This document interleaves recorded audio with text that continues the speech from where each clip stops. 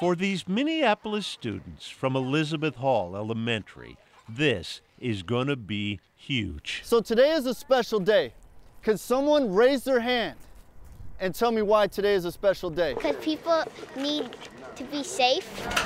A chance to roll with Franklin middle schoolers and their teacher, Michael Brach. They saw the video from last year, and so then that made them super excited, and they're hoping to all become now YouTube sensations.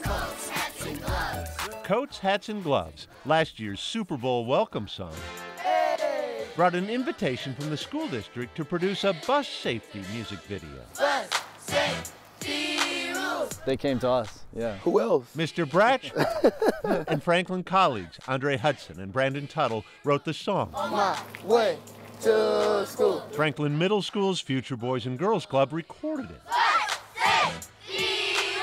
Then enlisted the help of Hall Elementary students for the video.